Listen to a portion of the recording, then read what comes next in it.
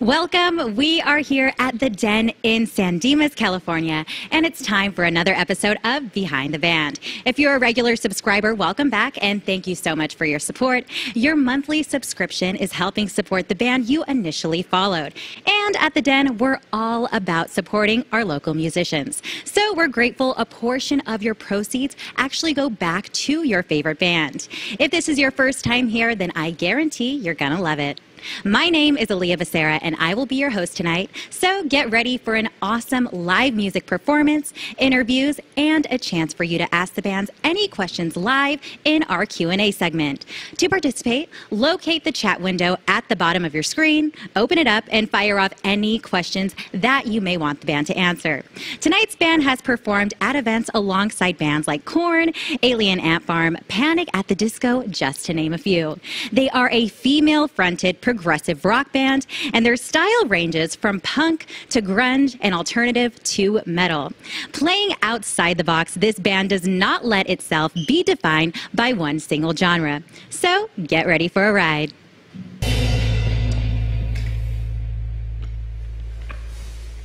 I had a chance to chat with HAIVYN before the show, but before we show that video, the Den would like to remind you that as a subscriber, not only do you get this concert, but you have access to all of our other concerts. We have had some amazing artists and bands play here, and you may be here to support your local favorite band, but your subscription gives you the opportunity to discover some new music as well.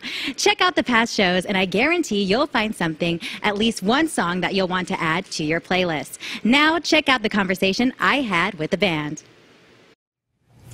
What's up, everyone? My name is Aaliyah B, and welcome back to another episode of Behind the Band. We're here at the Den in San Dimas, California, and today I have the pleasure of chatting with Denise, Spade, Dave, and Styx, otherwise known as the band HAIVYN. How is everybody doing today? Good. Good, awesome. So we're coming off a very crazy year, to say the least. How did you guys navigate being musicians in the middle of a pandemic? Well, one thing we did, as a matter of fact, just when the pandemic began, our last show was a really good show. We had a lot of momentum going. Right. We opened for the 90s band Sponge, which was pretty exciting. Shortly after that, we were even talking about it, like after the show, about the pandemic. What is this? What's going to happen? And sure enough, you know, what happened. And we decided not do anything. We decided to do some recording. We released an EP. It was just some quickie songs. It was out in November of 2020, and it did pretty good. It was on online radio stations. We got some interviews. It was fun. Yeah, it seems like it dropped just at the right time, just to get everybody through that last final hump of the pandemic, right? True. Yeah, exactly. Okay, so you guys have a very unique sound. I think it's described as progressive rock, but really that's an umbrella term because you guys encapsulate everything from punk, grunge, alternative, and kind of everything in between. What really appealed to you guys as a band to want to explore all these different genres as opposed to just one single genre? I would say because each one of us comes from a different influence, a different background. We have a guy who's in speed metal. We have another one who came from the influences of punk, and then another in grunge, and me in jazz and show tunes and grunge. So it's these different backgrounds.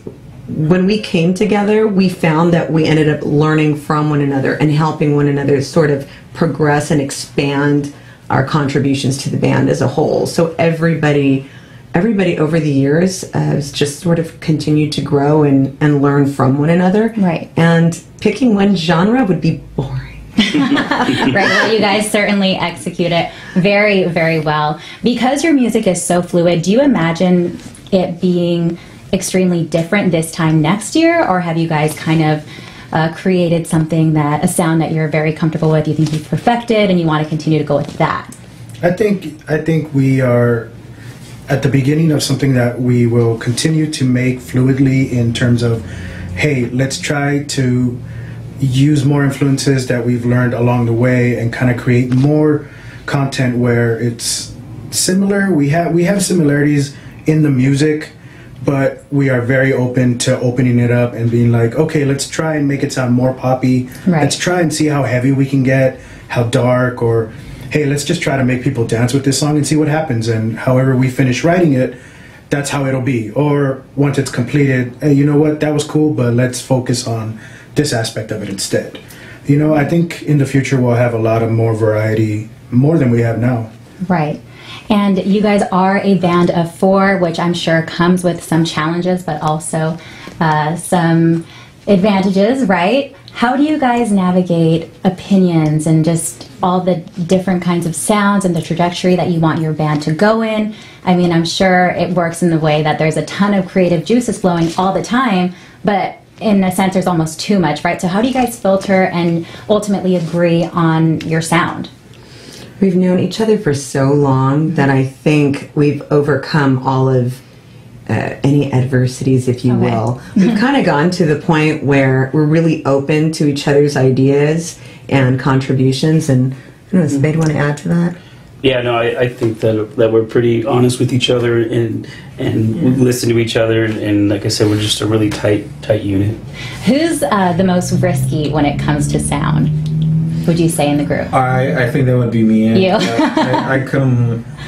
I have the ideas, like let's try this crazy idea I have. Right. And it may not be me on guitar.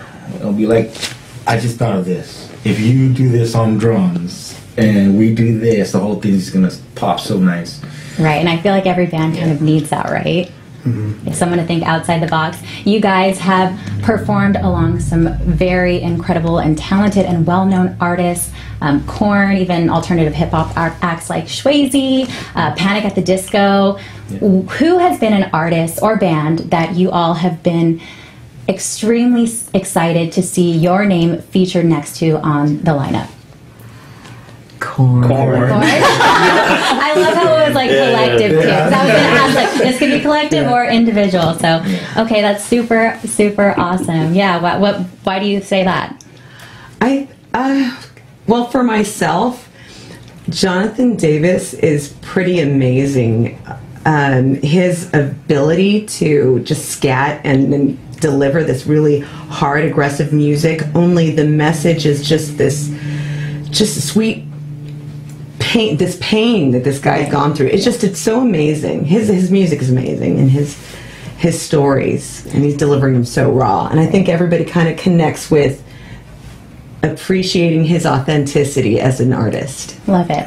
Has there been a pivotal moment as a band or individually that you all have experienced in your musical career where you really thought to yourself, like, wow, this could really be something big? I really feel like there's something here. Have you guys experienced that yet? Yeah, we've had some nice memories. Right, Yeah, I mean, being in a band, it fluctuates. I have an amazing year and then a kind of moderate year, but we've won some indie music awards. Oh wow, that's amazing. Yeah, one fun one was at the Rose Bowl with a red carpet, and we had to dress up. Limo ride. Oh, that's fun. Yeah, I was like, oh, we're musicians. We did that thing where you walk the red carpet and there's that giant board, with all the backdrop with all the sponsors and everything. And we had to stop and pose, and do all that stuff. Love it. Cool. Yeah. Alrighty, guys. Well, thank you so much for stopping by the Den. We're super excited to catch your performance. And then once again, guys, if you want to tune in to our live Q&A, that is coming up next. So go ahead and click that chat box in the bottom right corner.